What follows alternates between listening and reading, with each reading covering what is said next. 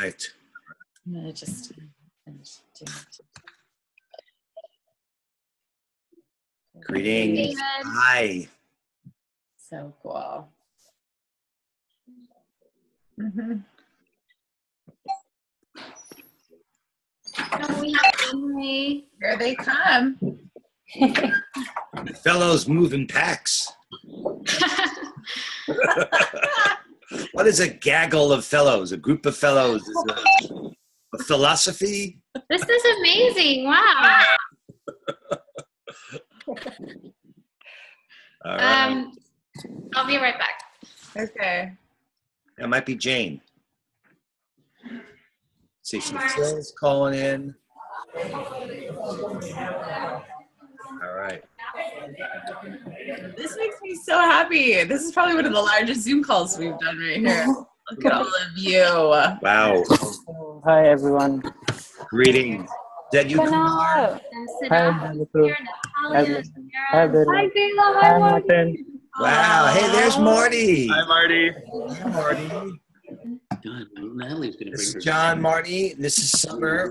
So we can take a screenshot. Jen Marie's here. Jen Marie, we can't see you. And maybe Jen Marie's muted. I'm not sure. You can't see us? We're right here. Hi, everybody. Hello. Greetings. Hi. This is wonderful. Isn't this awesome? Isn't it? It gives me like goosebumps. Oh my God, these are like fellows from all the cohorts. This is great. Yeah, use Zoom. Zoom is a wonderful platform, as you can all see. All right. Yeah. So I just spoke to Chief Phil. Maybe sounds like someone's Hold on. arriving on a jet plane. Right. Thank you. That might have been. If you think you're in a noisy spot, you can mute yourself right there on your little square. So are you guys aware that there's quite a cultural flashpoint going on in America right now with Standing Rock reservations?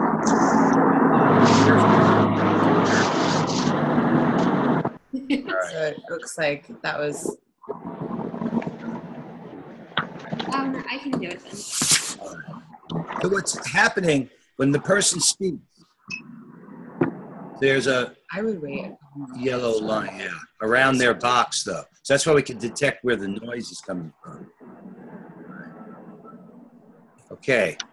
I have to take a picture of all the fellows on one page. Yeah. It's pretty cool.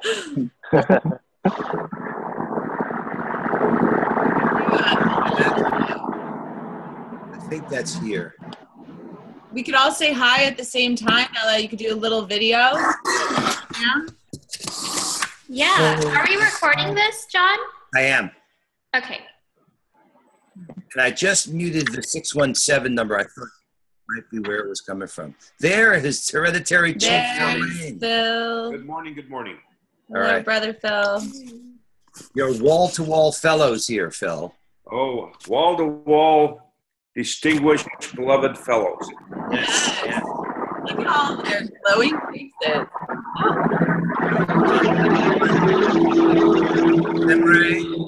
Hi. Yeah. Good. Okay. So Semre, C-E-M-R-E. We're sorry to mute I you. muted you only because there was some background noise. Yes, you're waving it. Awesome. And Phil, as we're waiting here for more to arrive, I was just wanting to alert the fellows to what's going on in Standing Rock and what a remarkable cultural flashpoint. And Phil was just there. If some of you don't know, it would be great, Phil, if you'd be willing to share with us a little bit, just to put in context this moment in time and what's happening on Mother Earth here. Yes. First of all, what I'd like to do, if I may, is to share a song Okay. in a prayerful manner so we can bring our hearts and minds together as one in a good way. Yeah. Because I know that in looking at the path, the sacred path that the Dalai Lama Fellows are following, that meditation and reflection is part of that whole journey.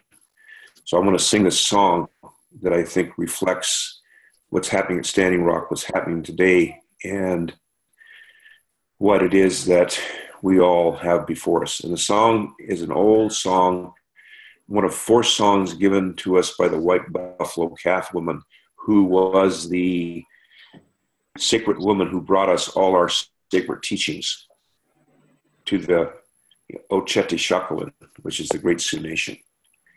And the words say, Wayankie Chinupa Kile Wakanyala Wayankie. Wayankie says, calls upon and summons the holy power and all our ancestors to come and be with us. And then it says, Chinupa Kile Wakanyalo. It says the sacred pipe, the Holy of Holies, but it's not in a physical sense that, because we know the spiritual has infinite meaning.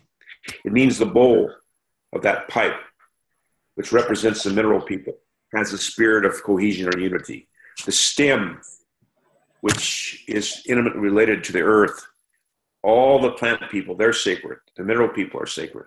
Then if you have a sacred pipe, with that sacred pipe are always symbols of the animal world, eagle feather, whatever. That's saying they're sacred. Then if you turn the pipe this way, here's the mouth of the pipe, that's the human being. And when you put those 2 pieces together, the bowl, which is the mother, and the man, which is a stick, and put them together, that is a formulation there of life itself. And so that's what a human being is, the mouth of the bowl, the pipe. So it says, this is sacred. Behold, the mineral, the plant, the animal, the human, it's all one and sacred. That's what this song says. So I'll just sing 4 verses of this song, and then we'll begin. Wayankie,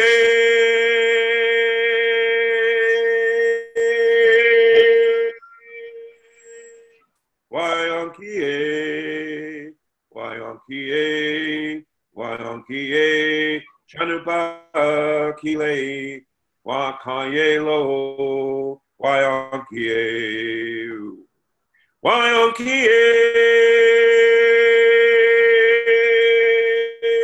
Wayankie, Wayankie, Wayankie, Chanupa Kile, Wakayelo, Wayankie. I'll save those last 2 verses for when we close this visit. Okay. So first, if we could, in the traditional way of the Dakota people, if we could have each person, I know beloved brother John and his beloved Sommer, but if we could begin with Bella and John, if you could have each one just share your name, where you're from, and what you'd like to have from this call. Hi, good morning, everyone. I'm Bela. I was born in India, grew up in Texas, and found my way to California.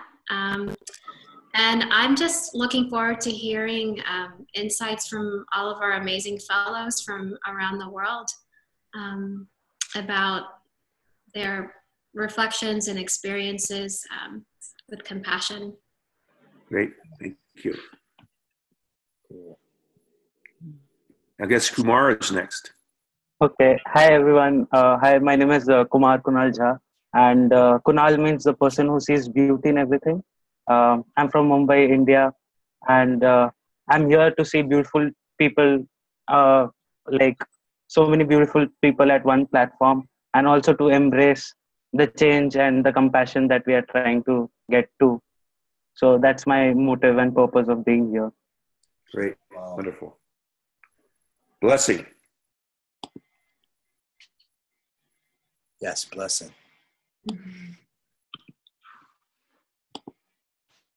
Okay. No, Blessing, I think you're muted. Let me see, blessing. We can't hear you. We can see you, though. She's not muted, so. We're not muted on our end. Oh, okay. Maybe she is. Let's see. You can type in the chat if that works better. If need be. Okay, wait, Blessing, I see you are muted now. I'm unmuting you. Talk now. Oh. Shoot. Hi, Blessing. We can see you. I just We unmuted can see you. Maybe we could come back to Blessing. Okay, Blessing, yeah. There's something with the microphone there. And if not, we can use the chat too. She can type in the chat. Yeah. Does she know where that is? On the bottom of the screen, there's Call out another one, Phil. We'll find him. Okay. Okay. There's Alec on the top there. Okay, Alec, please share. My name is Alec. I'm from Minneapolis, Minnesota in the United States. And I'm just excited to talk about how compassion can change the world and how we all are sitting here as Compassion in Action Fellows, and we all hope to make some sort of difference using compassion in the world. And I'm just excited to have this space available to all of us. Wonderful. Beautiful. Why don't you take this chair, Marty? I don't need No, I'm just. Go ahead, Phil. You call and I'll make sure it works. Okay. I see another. Let's see, there's only 1, 2, 3 of us here. Oh, no. You there's change your lots view. Go to this gallery view. Okay, I'm sorry here. I'm going to have to learn all these things. Okay. 12. We have Elizabeth. Well, hold on. Hi, I'm Elizabeth Copy. So I'm from Southern California. I'm sitting at UC Irvine right now. And I think I'm looking to get re-inspired and continue to perpetuate inspiration and see what can become from the conclusions that we draw from this space. And I'm honored to be here. Great. So wonderful. And how about DLF? Or DLF is on talking on the phone. But let's go over here to Simri. Simri, hold on. I'm going to unmute you, Simri. You had some background noise. Let's see. I think the deep picture is. We already got Simri. Yes, okay. Cemre, okay. Hi, my name is Cemre. I am from Istanbul, Turkey. And Turkey. And I would like to reconnect with amazing fellows and meet with new compassionate earthlings to restore my faith in humanity once again. Great. Said. I think, Blessing, we can hear you. We can hear you, Blessing. Yeah. Yay! Okay. Hi, Blessing. Hello. Blessing, it is. We can hear you. Oh, thank God. My name is Blessing. I'm from Nigeria, high school in Costa Rica, and right now I'm in the US. All right. For me, my expectation from the call is to get more wisdom, more inspiration, and to be able to connect to all of you. Wonderful. So nice. How about DF there? I think I see him on the screen. He's using his phone too. Yes. D. Fisher. We see you and we... Yeah, D. Fisher. He's chatting. Oh. Hi, John. I'm the 617 number. Okay. Got it. Okay. Oh, I see. Let me unmute you. Oh. Got it. You're on. Okay. We should hear you now. Great. Thank you, John. Did that work? Yeah. Yeah. Great. Well, my name is David Fisher. Delighted to reconnect with everybody in this group, connecting with many for the first time, and hear your perspectives from the different classes of fellows over the years. Fabulous, David. Thank you. So we can see his video through the camera, and he's talking on his phone. That's why he's got 2 boxes. Yes. Got it. All right. And we also have DLF Development, who's on the phone too. Yes. We can hopefully hear her voice. Hello, my name is Natalie. Can everybody hear me? Hi, Natalie. Yes. We can. Yes. Hi, John. How are you? It's great to see everyone's faces this morning. Yes, I dialed in through my phone so I don't disturb other people in the office with the recording or the audio on my computer. But I have just returned from 10 days in Bali and tapping into the sacred spirit of the land there. And I am joining this call in the spirit of unity and compassion and all that the fellows embody around the world. So seeing everyone's faces gives me not only hope, but inspiration for not just this week, but the future. And the global unity piece is really speaking to me right now and tapping into the sacred, as you said, Phil. Yeah, Wonderful. absolutely. Thank you so much. We Natalie. have Marley on the phone. Can she speak to the whole group via phone, John? Or Yeah. Yeah. Go okay, Hi. Marley, you're on. All right. Hey, everybody. This is Marley. I'm from planet Earth. Whoa. Born in Israel. Grew up in Joshua Tree, and I'm speaking to you live from Berkeley.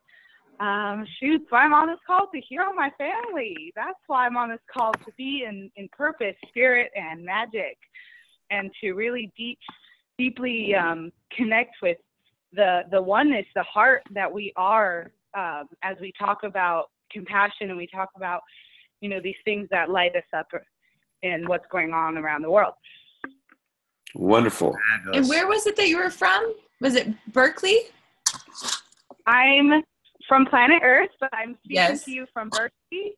Berkeley. I am speaking from Berkeley, yes. Okay. I was born in Israel, if that's helpful. Okay. And I grew up. Okay, one thing I should say, guys, just to kind of fill you in. First off, Natalie, thank you so much for all the support with the Dalai Lama Fellows. Okay, DLF Fellows, Dalai Lama Fellows Development. Okay. Marty and Bella are from Dalai Lama Fellows. But we're recording this, but today actually is the 14th, and the torch is in Berkeley. Yesterday, we carried it from Stanford at the Center for Compassion, Altruism, Research, and Education. And today, it's at the Greater Good Science Center. I just wanted to point it out because Marley is actually in the neck of the woods where the torch is. And the torch is headed your way after Oprah and Louis Schwartzberg tomorrow. Then it goes to the Dalai Lama Fellows, technically. So we're recording this on the 14th, and we'll share it on the 16th. I just wanted to make that point, though. Yes. That's really serendipitous because we're having an event with the Greater Good Center later this evening. So Wonderful. Wonderful. Well, we're all Now, about honoring that organization today, all over social media, and talking about what we appreciate about that organization as part of lighting up the torch wherever it is, and it's going around the world. So, all right. Okay. Now there's three relatives that have telephone numbers, and I don't know if they can speak, but there's a 617-65. And here we have somebody right here. Yeah, Meta Marley, I just muted you because it started to do that feedback. Yeah. Okay, go ahead. Okay. Phil.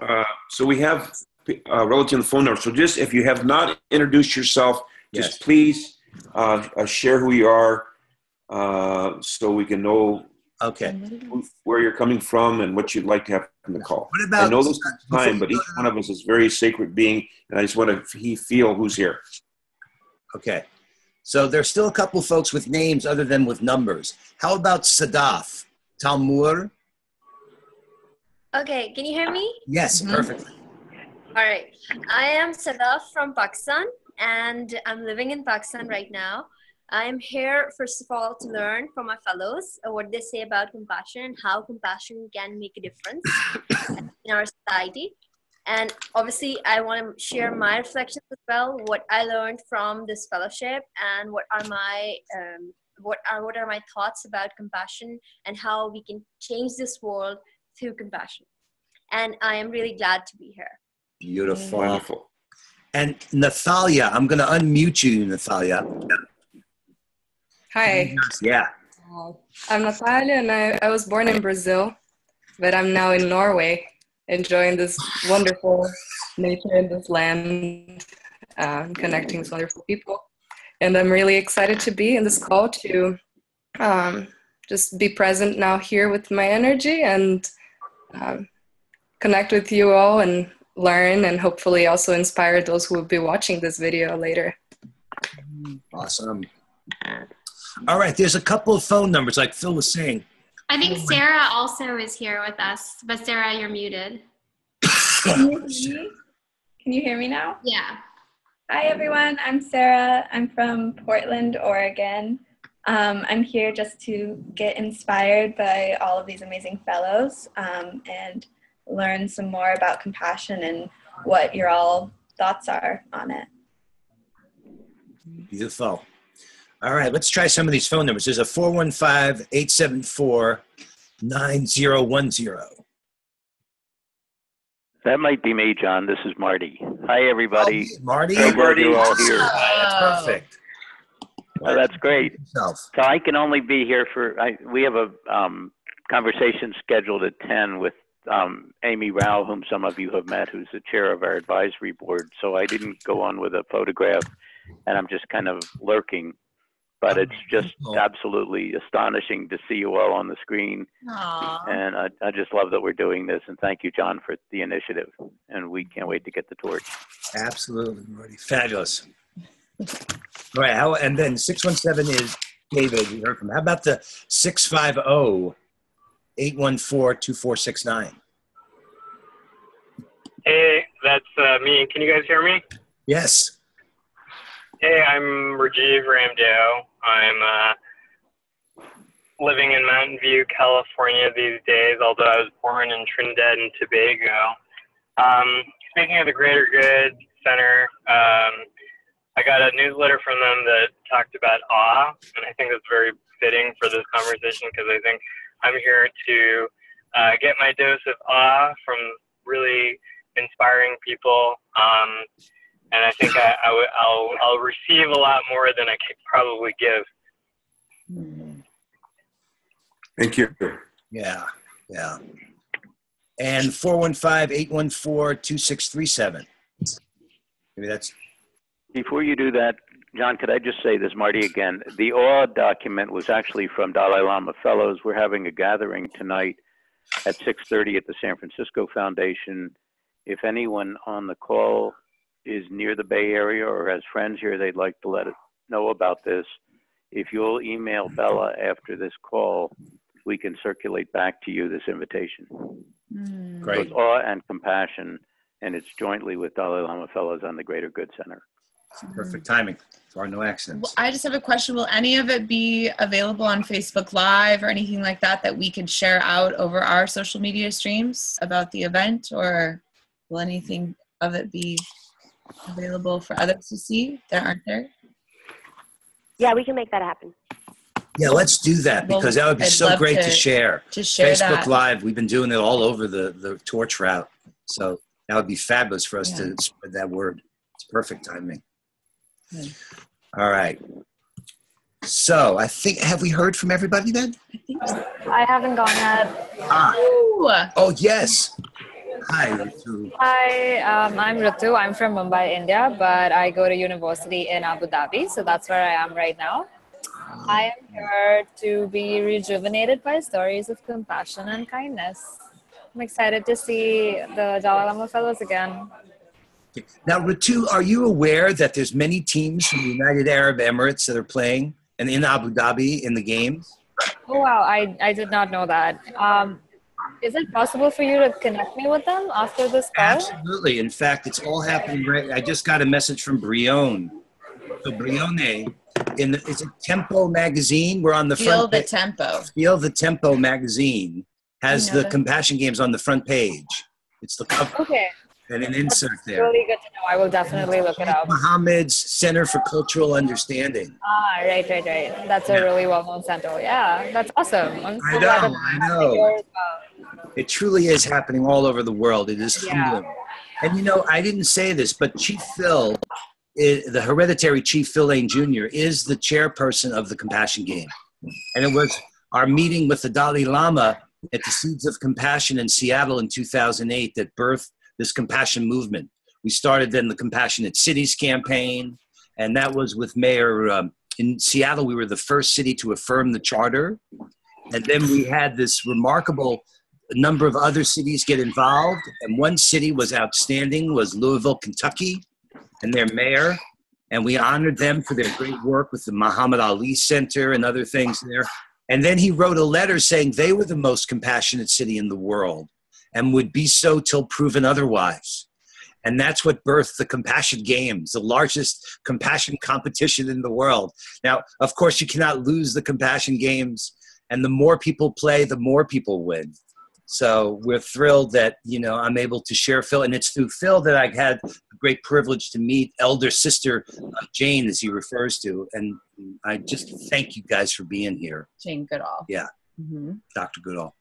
So I think we had one more fellow, Majak, join us from Indiana.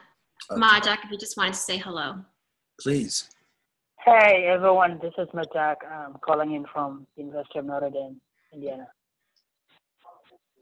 All right. Bella, can you hear me? Yes. No, we can hear you. Yeah. Awesome. Okay. And Phil, I would like you to continue to guide us.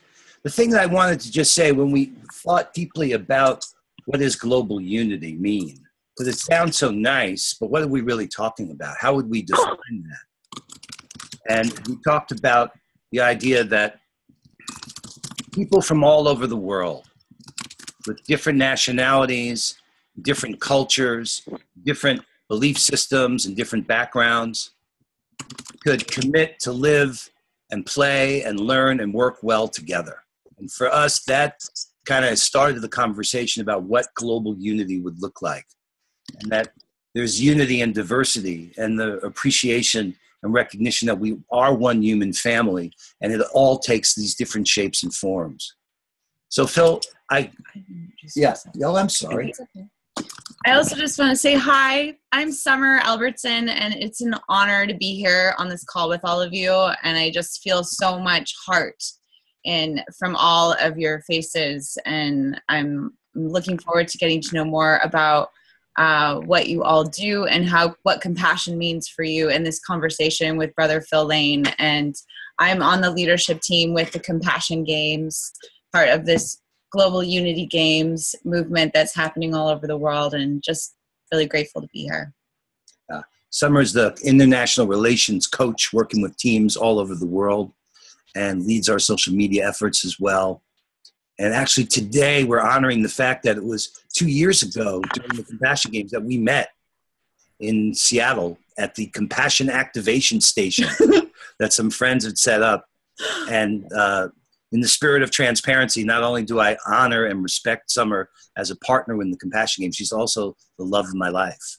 So it's really beautiful that she's here and that we're together today in this moment. All right. So Phil, yeah, go ahead.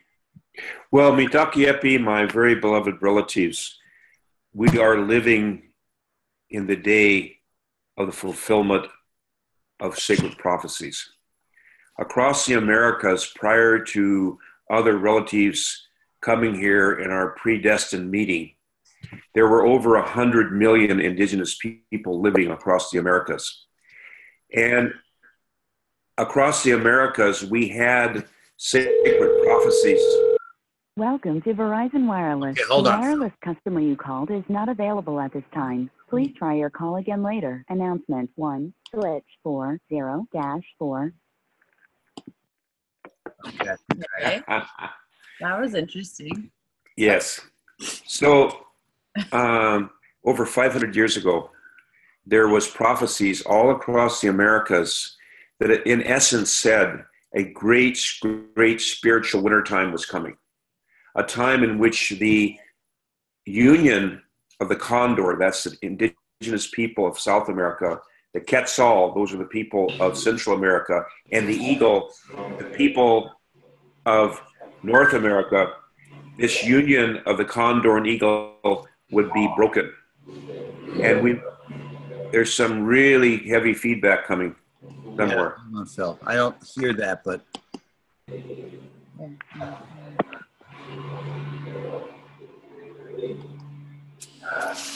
I'll just keep going. It's got there's some kind of rumbling coming in there someplace. Anyway, That everyone mute themselves until they feel like speaking, and then we can unmute themselves. I agree. That's a good plan.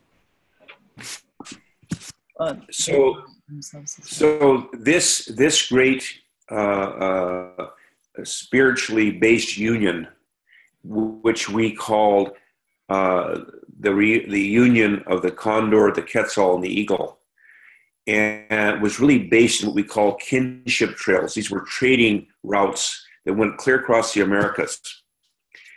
And of course, this spiritual wintertime that was being prophesied in many different ways, we had no understanding really of what this really meant. Because if you were to see the history of the Americas, especially in the high plains, there was very little conflict. There was conflict, obviously, but in comparison to what was happening in many places of the world, there was very little conflict. And this was an extremely, extremely rich union.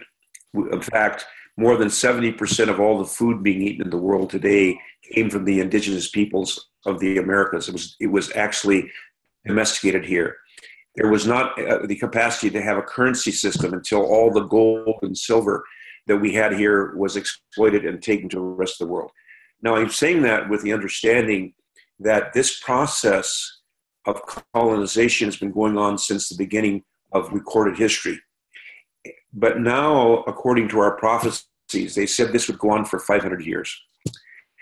And during this time, those that kept to their prayer and meditation and those things, in the end, when this new springtime would come, it would not be a springtime just for indigenous peoples, quote unquote, because from the indigenous worldview in which we share with our relatives in many places in the world who understand this, truly, we are one human family. We're one human family. And the hurt of one is a hurt of all. And the honor of one is the honor of all. And that's why, as well, according to our teachings, that all of us, every one of your ancestors who you spiritually represent, every person that spoke today, you spiritually represent every ancestor clear back to the beginning, before the beginning of recorded time. And so we are a sovereignty, each of us, ancient, imperishable, and everlasting. And so we all sat before the sacred fire of life, sat there. We all were nourished by the same Mother Earth, the womb of the same mother, the water on her breast, all these things. So we're all children of one mother, one father. As it says in the Quran, we're just all one, come from one clot of blood. And therefore, we use a term because of the United Nations called indigenous people, but really all of us, every one of us, is an indigenous person of Mother Earth. And this oneness, this compassion that opens the door to this understanding is so key at this time in history, because we can see they have built incredibly powerful weapons that can destroy every bit of human life on this Mother Earth. Mother Earth will continue in one form or another. But it's not Mother Earth that's sick. It's we are sick as a human family. And this is what I believe the great message that I've heard for many, many years from His Holiness the Dalai Lama, who I got a chance to send a message from Assisi, Italy in 1984 when his primary abbot came to a gathering we had with the World Wildlife Foundation in Assisi, Italy, where world leaders, spiritual leaders, and environmental leaders and others came together to talk about this very compassion we have to have for Mother Earth. And the Dalai Lama at that time sent a whole delegation of these incredible relatives who had these long horns. I'll never forget that. And they echoed out through Assisi. And we prayed together, and we came together as one with compassion in our hearts for all. Now, once we understand we have one human family, this is the foundation for this new world that's being birthed as we speak. Because once you realize we're one, and the hurt of one is the hurt of all, there is no room whatsoever for any form of prejudice. Any form of prejudice. Anything that causes us to feel less than or better than another human being will be, in this process, completely erased from the consciousness and the hearts of the human family, because it's an illusion. It truly is a spiritual, it's Maya. It is an illusion. We are one. No matter how we've been conditioned, when we come to this world as a little child, we are in that state of oneness. We see the world. We've even been given the gifts that every single human child, if a child from China is taken and raised by parents in France, they'll speak French. If they have 3 or 4 languages being spoken around them since birth, they'll speak those 4 or 5 languages by the time they're 5. We have been completely given the gifts to manifest what's happening now, and that is to come into our full spiritual maturity as a human family. So those prophecies of the reunion of the condor and eagle really said that after the spiritual wintertime, that this great time of a spiritual awakening would come, a spiritual springtime. And that at that time, we would meet from all over the world others who have kept sacred this sacred understanding of the oneness of all human beings. In fact, not only the oneness, but the prior unity and oneness of the human family. That is, we come from oneness. When you meditate and go down to the depths of meditation, you are one. You are at peace. You are finding that which connects all things. And so I believe even had not what happened in Tibet not happened, His Holiness the Dalai Lama would not have brought all these teachings to everyone. Everything in the end is for our own perfecting. Now, I want to go on too long, but I do want to bring to your attention an incredible prophecy being fulfilled on the Standing Rock Indian Reservation. Now, as I shared with you, there was 100 million indigenous people living across the Americas at the time when we all predestinedly came here, those that did. And by the time that we were entering the 1700s, already at least 70 million people had died, mainly from diseases they didn't even know where they came from. And this is a good book to read, 1491. And this continued until finally, at the end of this process, probably 90% or 90 million people had been lost through disease, through massacres, through all, giving people smallpox blankets, etc., enslaving them along with our relatives from Africa and so forth. So now I want to say this, that this is not about anybody feeling guilty, because you know that His Holiness the Dalai Lama, as a young boy and as a older gentleman, takes the time where they had to go through tremendous spiritual disciplines. And so what our elders tell us, and what I know from experience from my little journey in this life of 72 years, is that if you are oppressed, or we go into our ceremony, I've sundanced, where you go for 2 days and 2 nights nonstop in the hot heat of the sun, or 3 days and 1 night, or there's also 4 days and 4 nights that we fast for 4 days and 4 nights with no food or water. And then after that, we pierce and are tied to a tree.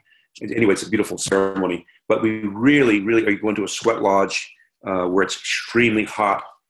But if you continue to pray and to meditate and to give compassion and love, even though it's hard sometimes, when you get done with that ceremony, you come out, you're a different person. You are not the same person. Every morning when you meditate, as I know each of you do, as a practice, and you take that time to quiet yourself. And they say, there's a space between the thoughts. And as we breathe up to the top of our breath, there's a space. In the bottom of our breath, there's a space. And then in between the thoughts, there's a space.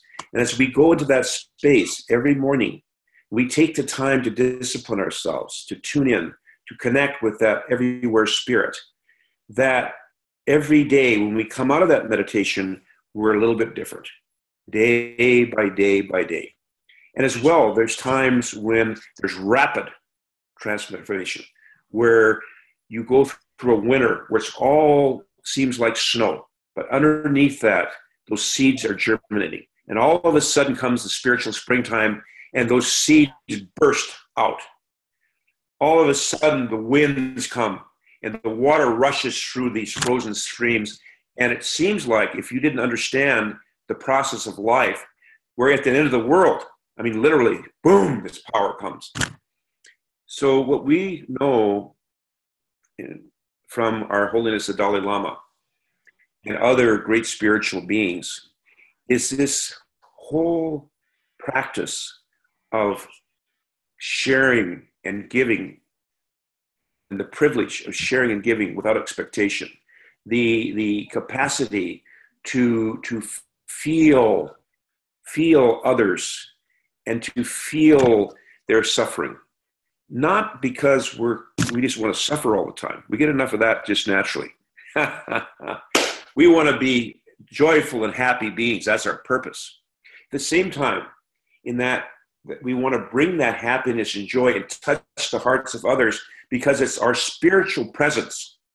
It's our very consciousness itself that causes a transformation around us. You can talk all you want, but if you haven't been to where you want to bring people, you can't bring them there. We always say, unless you've gone up and fasted for 4 days and 4 nights, you can't take somebody to fast for 4 days and 4 nights. In a Sundance, there's somebody that pierces you, and unless you've been pierced, you can't pierce. So we have to then become the living models of what the change is that we want to see. And that's where I think when I met Brother John, and I have to say he to me is a real hero of mine. He's a real inspirational role model of mine, even though he's a little bit younger. But at 68, he still looks good. But John, I think you could share just quick. You say it so beautifully. The preamble of our 16 principles for building a peaceful, harmonious, and compassionate world. No, it's true. When I met Phil with the Dalai Lama, the Seeds of Compassion, he shared with me 40 years of consultation amongst indigenous leaders had led to an articulation of 16 guiding principles for building a peaceful and harmonious world. And those principles are summarized in the statement that, for me, is timeless: starting from within, working in a circle, in a sacred manner, we heal and develop ourselves, our relationships, and the world. Starting from within, working in a circle, in a sacred manner, we heal and develop ourselves, our relationships, and the world. And that has been guiding the work on compassion that we've been doing ever since I heard that. And, I was so moved, Phil, when the Dalai Lama Fellows spoke. They all said they wanted to hear from each other as well, what their thoughts were about compassion and unity at this time. Yes, absolutely. Only last thing I want to add real quickly is please, if you have a chance, follow what's happening in Standing Rock, because what's happening there is unprecedented, unified action that's impacting the entire world. And it has never occurred in history that over 250 tribes, many of which had been in an adversarial position, especially when they were being pushed together and pushed off their land during the process of colonization, have come together in unprecedented unified action to protect the water, to protect the land, to protect all that's sacred to Mother Earth, our current generations, future generations, and also our sacred sites, our burial grounds. And this is not just for our indigenous people or the Standing Rock Sioux tribe. This is for all members of the human family, because all of us are related to one another. So I thank you so much. I'm going to close with what all our Dakotas say when we get done speaking. We say our names and we say this: Shunkmano Hemeyodo, Shunupasapa Hemeyodo, which means Shunupasapa Hemeyodo, which means my name is a leader of warriors who takes the enemy's best horses. In short, it means horse thief. And my name is Chinupasapa, a sacred black pipe born of thunder, lightning, and rain, or in short, black pipe. And this is the key. And I stand responsible for all of my words and all of my actions. How All right. I'd love to hear from any of the fellows who want to share their perspective on the role of compassion in creating global unity at this time. And this is intergenerational dialogue. That's why I thought this was so perfect. And if you wish to speak, just let us know. You can raise your hand or just start talking. Alec? I know, I had a feeling too. I don't know why. I thought you had something to feeling, say. Yeah. All right. Yes. I can say something. Oh, Nagur. Wow. Yeah, so my name is Majak. I go, More is my first name, but I go by Majak. I think, when I think of compassion, I think one of the most important thing, and this has already been mentioned, is starting with it. I think the biggest problem that we face today is indifferent or pretending to be real busy. I think most people have lost touch with the rest of the world. So we see, but we don't see things that happen around us. So we hear, but we don't really pay attention to them. And I think if we want to live compassionately, I think it starts with us being able to, listen to things that happen around us and pay attention to those and be able to internalize them and start searching why they're happening. I think if we cannot get out of our mind and the fact that we, in the US there's this, and when we introduce ourselves, we say what we do. And I think we are really occupied with, who we are and like what we do and how they define us, that we don't listen to others. Not only what they do, but their suffering and the things that they need to do. So I think just being able to get out of our mind and more or less listen or have the time to be silent. I think one of the reasons we feel silent is sometimes when you're silent, you get to experience things you don't when you're busy and when you're occupied yourself. So being silent and being able to, try to think through things that happen around us, the painful stuff, but also the good stuff. Matak, do you want to just share a little bit about your background, where you're from, and? Yeah, sure. So right now I am going to school at Notre Dame in Indiana. I'm originally from South Sudan. I was born in Jonglei State, one of the 10 states in South Sudan. I left South Sudan in 2005 and I went to Kenya. I lived in Kenya, a refugee camp, for about 6 years. I went there mainly to access education because education wasn't very much available in South Sudan. And in 2011, I had an opportunity to apply to a school in South Africa called African Leadership Academy, which is the goal of the school really is to try to, the founding members believe that the biggest problem in Africa is they don't have ethical leaders. So they try to bring together students from different parts of the continent and try to make them think through the problem that the continent faces and how, as young generation, we can think ethically about how to deal with those.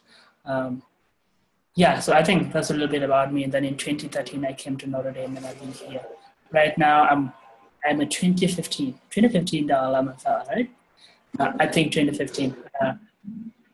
That's about me. Beautiful, beautiful.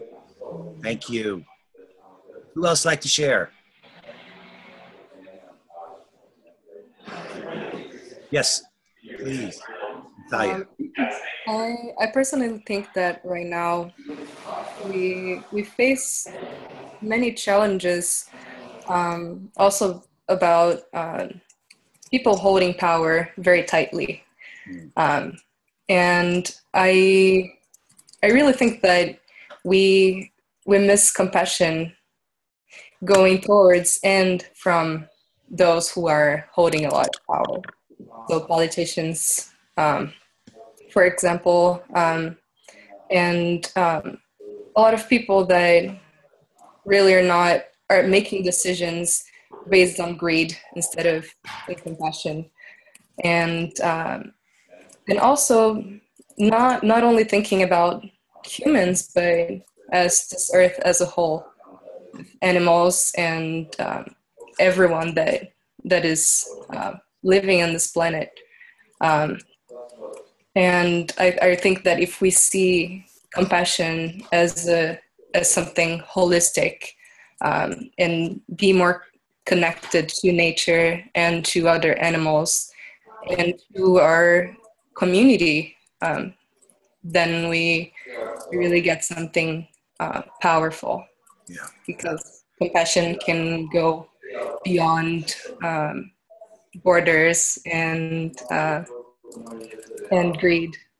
And I think it would be really, really wonderful to have it fostering more community in this world.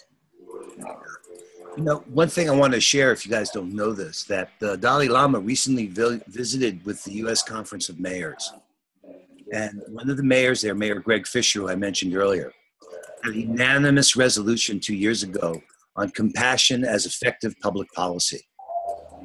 And actually, Santa Clara County, because part of why we're out here for the kickoff of the games, is their goal is to have every city in Santa Clara County, there are 15 cities, affirm the Charter for Compassion and become the first compassionate county. And I just pointed that because you're talking about the powerful, the policymakers and public officials, and how compassion is working into that conversation. In fact, the Dalai Lama has offered to help Mayor Fisher and our team establish a city, a center for compassionate cities in Louisville, Kentucky. So you should know that that's being heard. And of course, Dr. Goodall's work and recognizing all life as sacred, and that includes all living beings.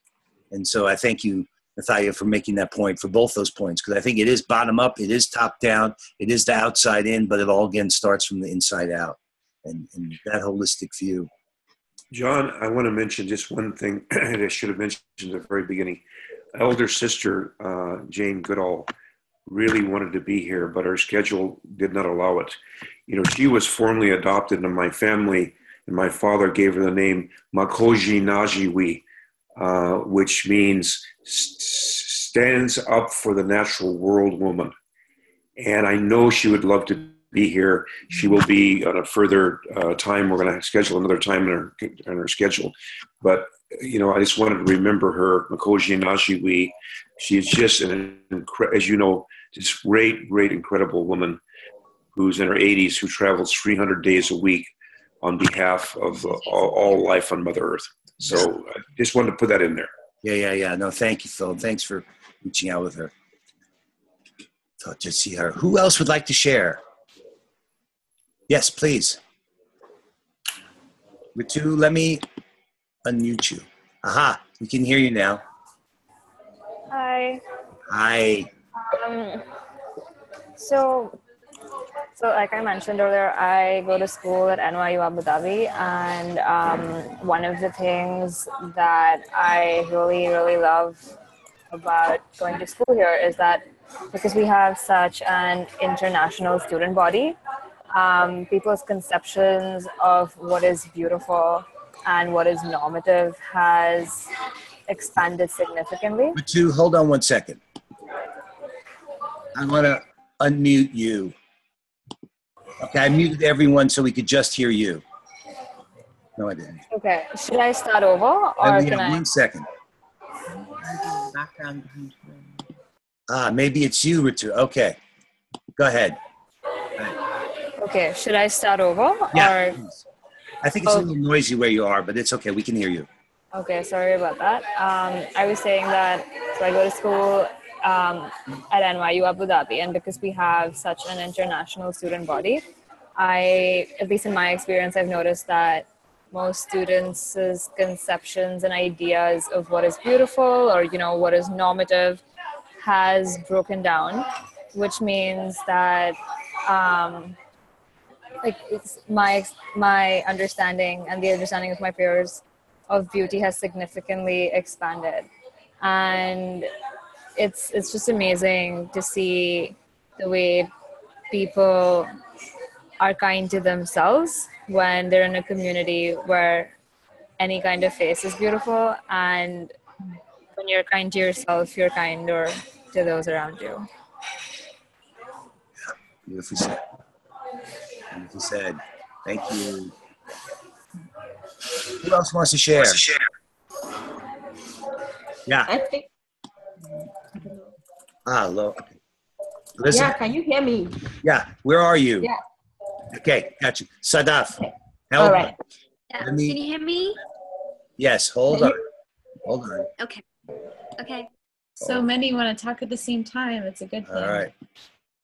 All right, Sadaf, you're unmuted. Go ahead.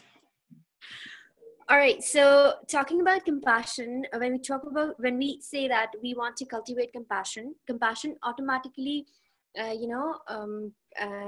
forces us to think that all of us are interdependent, and we make a conscious effort to make sure that we see the world united. I mean, to see the world, to ensure global unity. Compassion helps us to take action to ensure global unity. Uh-huh. Well said. That's great. That's a tweet. You said it in a tweet. Yep. We need to add that into the mission. Yeah, we got to put that What she in. just said. In fact, I don't know if you know this, but every day we're sending out missions. If you haven't signed up, and today it's Unleashing Generosity. There's a fabulous film that Moving Art, Louis Schwartzberg, and Oprah Winfrey have done called Gratitude Revealed. And if you haven't signed up, you should have gotten the mission if you have, and it's on that topic. Beautifully said. Okay, so who else would like to share? I'm going to have to unmute somebody here. Meta Marley Rhodes. All right. I think, really quick, I think Blessing's been waiting for a couple. Oh, go ahead. So far. I don't know if that's.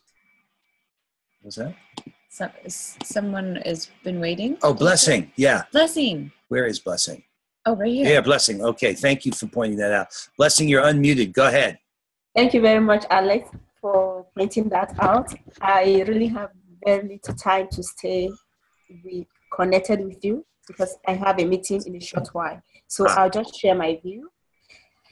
First of all, what I really want to use this time to thank you for inviting us to the call, and also to thank the DLF once again for the great inspiration and motivation I got during our Ethical Leadership Assembly meeting this July this year.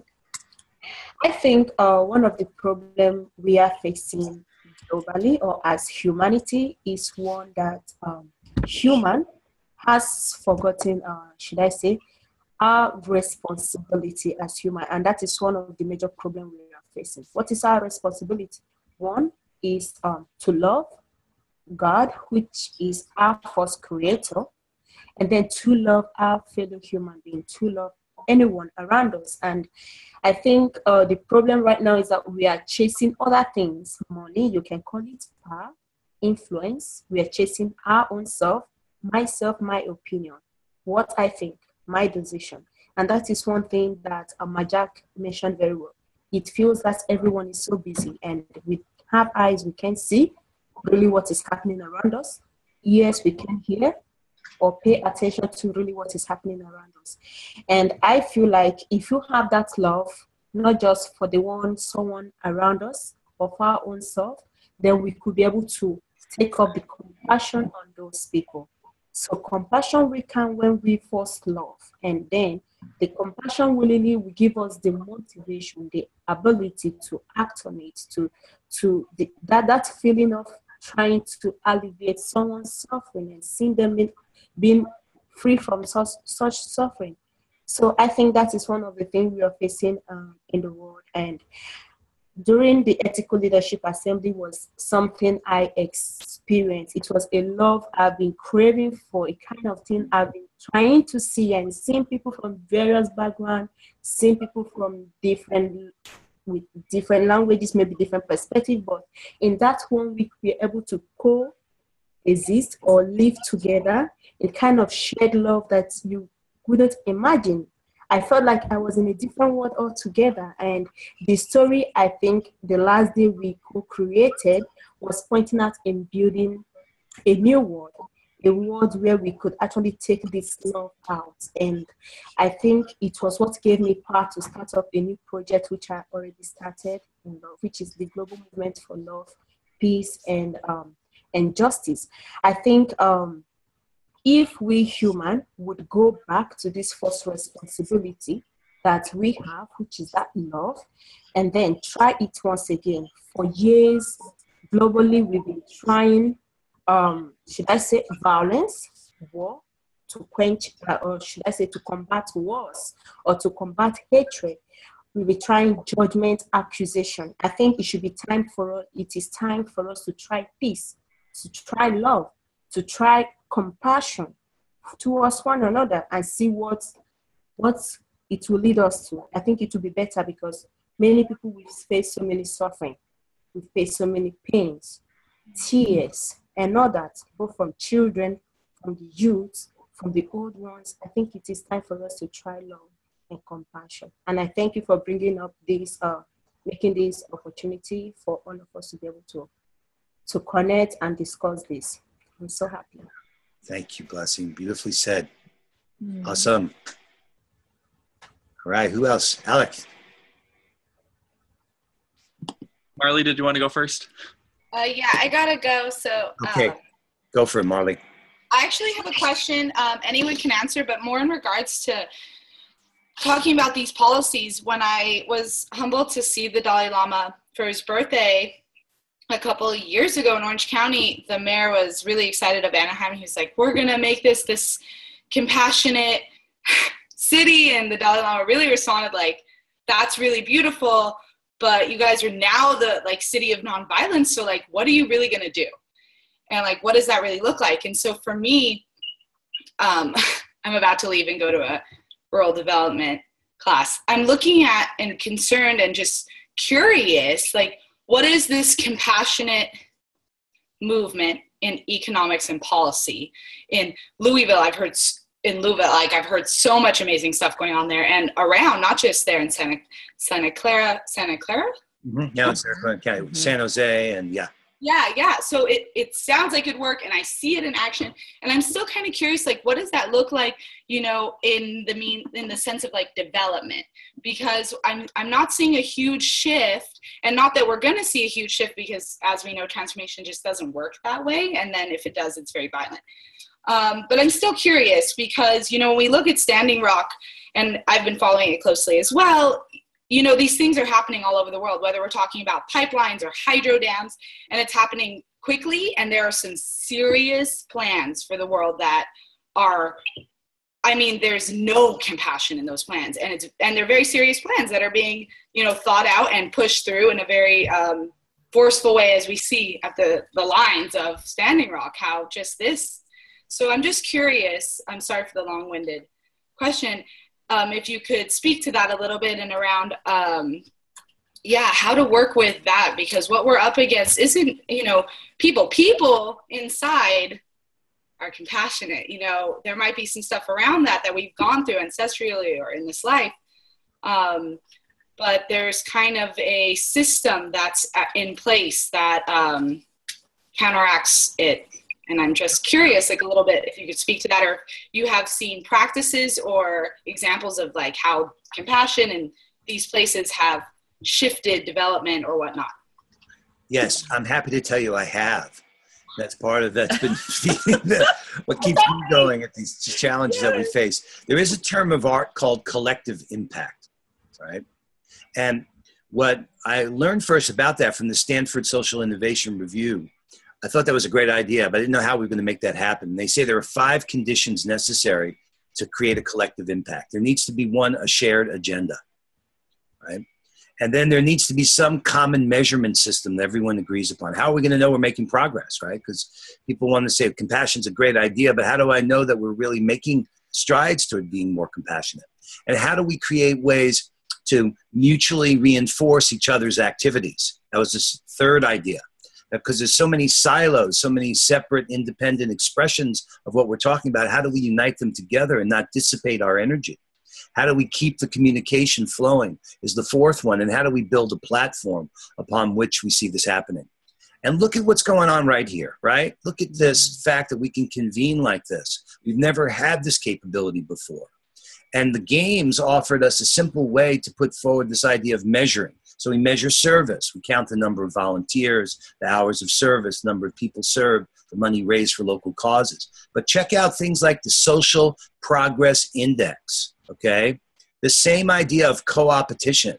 There's wisdom. The Economist, one of the editors, said, well, why aren't we competing on social strength as opposed to just gross domestic product, right? There's a recognition that we're sick. We're sick. Greed is infecting us. And it's brought us to a point where things have gotten so bad that I think their recognition is growing. What you saw happen with the support for Bernie Sanders in the United States, a growing awareness that our institutions are collapsing and they need to be remade. And I'm sure others have examples. The compassion games have been played in the prisons in California. If you go on our site, look on the report map. If you go to thecompassiongames.org and click on report, you'll see expressions of compassion all over the world and how communities realize that we need to organize to create just and lasting change. And it's got to start bottom up, but it's also got to come top down, that outside in where we can take best practices from all over and share. And then it all starts from the inside out. That is our kind of four-way approach to addressing the challenges that we're facing. And I know everyone on this call sees examples of it, but now that we can share them with each other and there's a new medium for communicating and organizing, at Facebook, we were just with these folks, they have a team dedicated to compassion. If you did not know that, the compassion team at Facebook, they're dealing with sensitive life events, relationship breakups. They're dealing with suicide prevention. We have these new platforms. And if you've noticed in the last year or so, Facebook's not just a utility anymore. They're trying to lean in and be more sensitive to what's going on in the human experience and how they, as a medium for communication, can be more responsible for making an impact. There is a growing awareness that we need to change our direction or we're going to wind up where we're headed.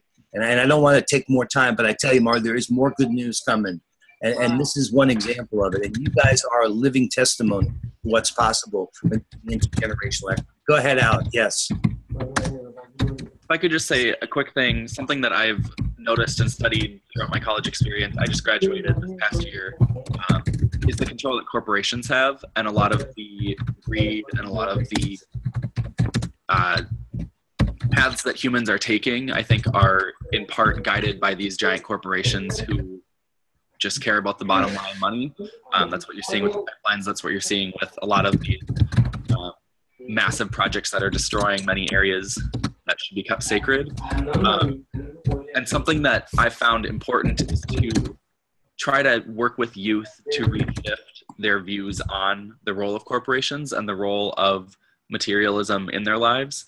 A lot of the work that I've been doing recently has been talking with youth and working with youth in development settings to shift their focus to a more compassionate model and to be conscious consumers and to be aware of the choices they make and the standards they hold their companies and corporations to.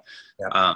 Because it's not necessarily realistic to say we just can't have those big entities here anymore, because I feel like they'll be around for a very long time. But if we can start from the youth perspective of reshaping how we as consumers view those corporations, that's something that I've found on a smaller scale can yield larger results. Yep. No, we vote with our dollars. 70% of the GDP is in the hands of the consumer. Alec, you're making a really important point. I think, Phil, I saw you type and you wanted to share something here.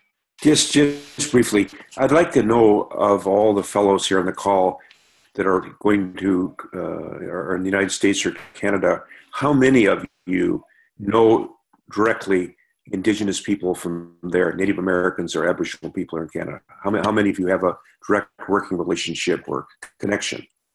Yeah. Raise your hand, I guess is the, yes. What I really want to encourage is an act of unity.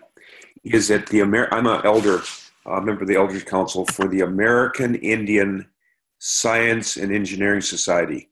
It's called ACES.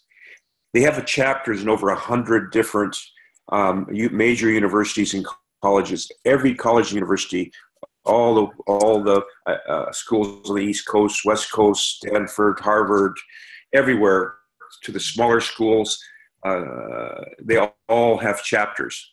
And it would really, really be a wonderful act of compassion to reach out and just tell them you met Uncle Phil. You say Uncle Phil. Uncle Phil from the Elders Council and a compassion game. And you just wanted to come and say hello and give them greetings and tell them what you're doing, because it's coming together directly of your one act that has to happen is this unprecedented unified action. You know, if you come and really, truly, if you're from someplace else, you need to find out what tribe's land you're on, because that's their land, and it's proper to give proper respect and protocol to those peoples whose land you're on. So if you go to them and say, you know, I just want to come and give respect to you. I know you're the original peoples of this land. I've met Uncle Phil, who's on your Elders Council, ACES Elders Council, and just really like to hear what you're doing. And I'd like to share what we're doing. Make relationships with as many relatives as possible. That is something directly you can do right where you are, because it's through this making these relationships, you have the strength and foundation to address what Alex so wonderfully talked about, and that is the fact that we're dealing with this huge military industrial complex, huge. But the thing is, it's fracturing everywhere. It's fracturing everywhere. And your generation, we call the seventh generation, very, very strongly prophesied that you, as a seventh generation who now represent over 50% of the entire 7.2 billion human beings on this planet, you have a destiny. And that destiny is, you will see, before you have the white hair like me, the total transformation of this Mother Earth into something that is beyond even the greatest poets, the greatest spiritual teachers, traditions. It is truly a place where we're moving to, and we're moving to it very, very rapidly. And there's going to be some real resets happen in the economic system. Major events are going to unfold to this year, right before us. We don't know what's going to be the next one, but they're going to happen because that is where we're going. Yeah. So a couple things. So Phil did offer to set another time with Dr. Goodall, okay? And I want to be respectful of everyone's time. We thought we'd take a half hour, maybe 45 minutes, and we've been on the call over an hour. Okay? No, and I'd stay forever, okay? But I don't want people to feel bound to, unless, yeah. And we've got a call with the other team organizers in 20 minutes. So, but who else would like to share? Is there anything else important? Those are beautiful words, Phil. That's what kind of inspired me. So, boy, it's hard to speak after that. But if anyone has a burning share, anything they want to share, I don't want to miss the chance to anyone to speak. Yeah, I'd love to hear so many of you. Okay, wait, David, I see you. Hold on. That 617 number. 617. There you go. Hold on. David, you're on. Hey, thanks. I just wanted to say briefly, I actually have to run rather than that I worked a bit today, and I haven't been able to speak too much on the call because we're in a shared workspace in a sort of side room here. It's been great to connect with everyone, hear different perspectives on what it even means to understand the purpose of compassion, the understanding of compassion from different points of view around the world. And Phil, your perspective really urging us to understand what's happening in Standing Rock. I just want to thank you for that. And I look forward to hearing from everybody moving forward. But fortunately, you have to run. So thank you, everybody. Thanks, David. Thank you. Thanks, David. Okay. Anybody else, or is it good? Should we close the call here? I can. Yeah. Wait, there's a few. Elizabeth, let me unmute you, Elizabeth. I'm sorry. Go ahead. Elizabeth, you're on. I think Kunal wanted to speak first, so. It's okay. It's okay. Go ahead, please. You're all so sweet to each other. Yes. So compassionate. How compassionate you fellows are. Go ahead, Elizabeth. Then we'll go to Kunal. Okay. Well, thank you for everyone for sharing your wisdom and insights, and I really appreciate it. I think just one thing I wanted to add that I've been learning more from some of the work that I do at the Olive Tree Initiative at UC Irvine and the work with the Dalai Lama Fellows is that like a practice that I've been starting to do more is like a deep desire to understand others in a way that if you like momentarily suspend your disbelief in another person's belief systems or what they're speaking, then I think it can bring a point of connection that might not otherwise have had. And so it's a way, I think, to humanize other and then explore what what kind of conclusions and decisions can be made from there. And I think one of the key things that I've been hearing from this call is having just on a side note, like a deep sense of reverence for nature and living beings as a key to connection and living mindfully and being present too. The Dalai Lama Fellows have this great concept of post-heroic leadership and ambition, which is humility and ambition combined. That I think is coined from Marty Kraz. I love that. Beautiful. And it's really about using yourself as a leader or empowering a group and making a self-sustaining system that isn't dependent upon one person, where you are not like the focus of the attention and the action, but it's about what can the community do as a whole. So, I just wanted to share that. Great, thank you. All right, Kumar. Oh, sorry. Okay, I keep unmuting you and you are muting. Okay, go ahead. Okay. Yeah, it works correct this time. So yeah, for me, compassion is like being able to connect to you, all of you who are here right now at this moment, because some of you I know, I'm so like happy to see some faces that I've met at the ELA. I'm excited to be meeting them again next year. And some of you I don't know, but I still feel like I know you. That is compassion for me. Like being able to connect, like just see you guys and like, and being able to feel what you guys are saying and at least try to feel what you guys are saying. And like, so I feel that it's a big family and I feel connected to it. It's just that sometimes we lose sight of where we are going as human beings, like to be able to connect to people, like Mazak initially said about not having time. Maybe like how, like Marley also had questions about the development, and how we define development is different for everyone. Like it depends from perspectives that we look at it. Like our worldviews may be different of how people look at development. And today, how most of the nations are looking at development is very different. But we are getting there, like to have a view of development which is for the entire world. And it's like the concept of development for an indigenous person would be different as compared to someone who's staying in a metropolitan city. And but still, like if I go in factories or BPO centers or call centers in India, or you know, factories which had been sweatshops, and over there I see people working, and I feel that that is wrong. Even that is compassion. Like to start off with, seeing people in bad conditions, seeing Mother Earth, that it's like we just exploiting things and not being able to connect to it. So I feel really great, and I'm really thankful that you guys made me feel connected to you guys, and thank you for giving me that opportunity that I could connect even to people who I did not know, and I felt that I knew all of you who was there in this call today.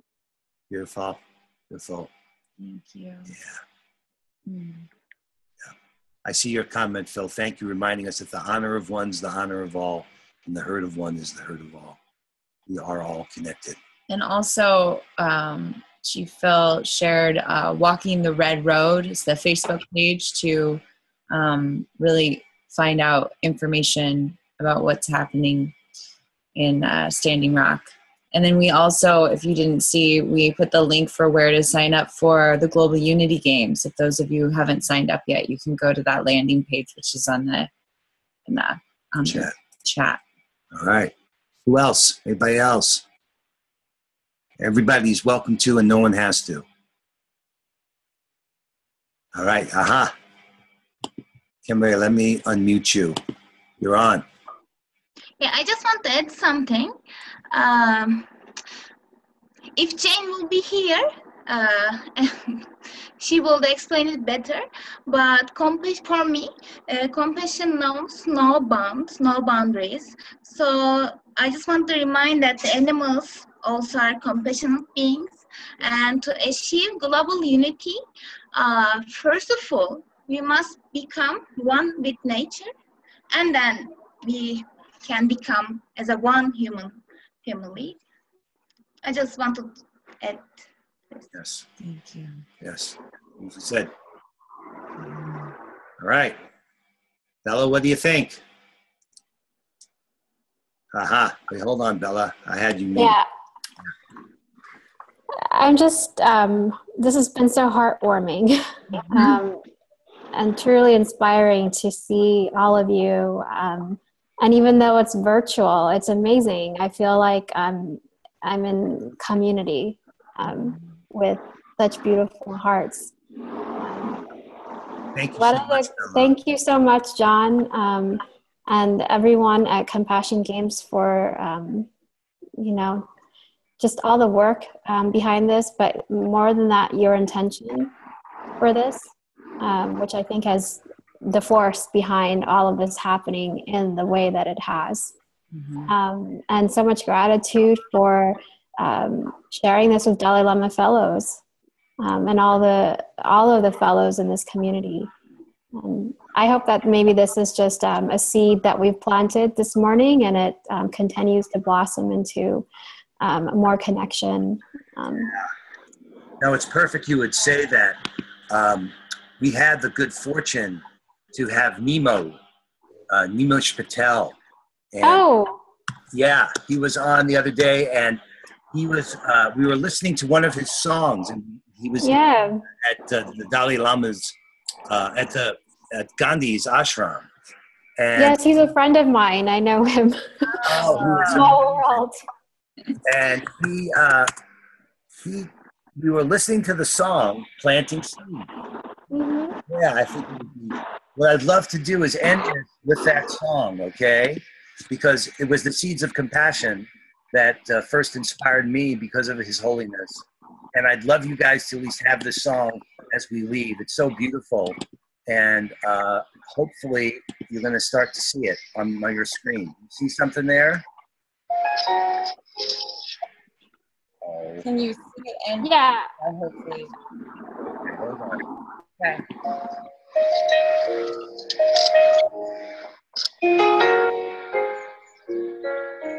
And I'm so grateful to everyone for making time for this. I spent a long time running and never knew that. But I know now that the fruits they always come in. It takes a long time to show in at the seeds stand. Look at them now, but the roots are always growing.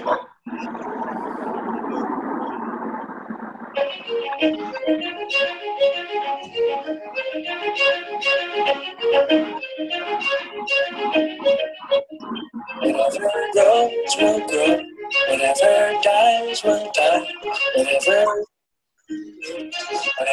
flies will fly, whatever fails will fail. What's meant to soar will soar. I am planting seeds. Now it's like your whole life you've been training for this moment, and when the time comes, you just own it. Meaning you just surrender, don't control it. Not interested in the clay pots and all this, sitting next to the path, trying to unfold it, waiting for the to fall down toward you. Let it go, and now you're going to feel it right before you bring it. Make steps away instead of towards it. Let it rush, feel the freedom with nothing to hold. We've been taught that what you touch will always turn to gold, and now we're learning. Let it go, it overflows with no credit to take, because no credit is on. A higher power working deeper where the seeds are sown, and when the seeds are true, then the seeds are flow. It's the real gold is sure when life starts to flow, and when it does, you just start building out below. It's been a long time running, I never knew that. I know now, like the fruit, they always come in, but you can go around just knocking them down. It takes a long time to show in. We plant the seeds then, and we look at them now. But the roots are always growing, no matter what they go, never around.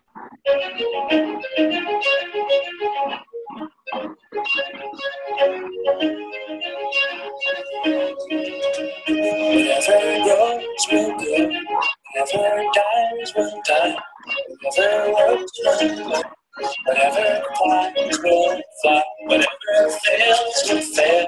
Meant to soar, will soar. I am planting seeds. Whatever grows, yep. When it grows, it grows.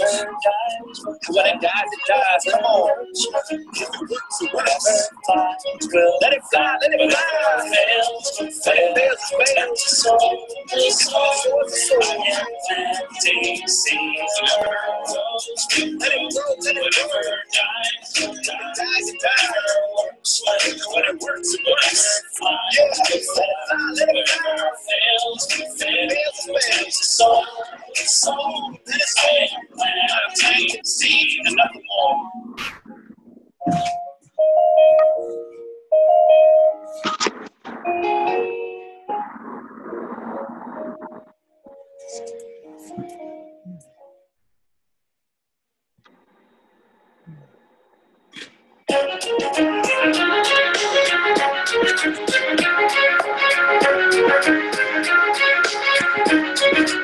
Wow, guys. There you go. Planting seeds.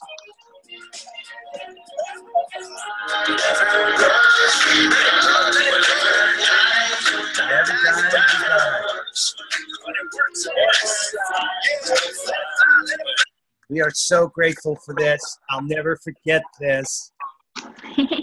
Thank you so much. I'm so grateful for your work. Thank you, Brother Phil. Thank you, Bella. Thank you, every fellow that was here and those yet to come and those whose path we walk in. Have a beautiful day. Game on. Beautiful day and evening, everybody. Love you all. Yeah. Wow. Bye for Take now. care. Bye-bye. Bye. Bye.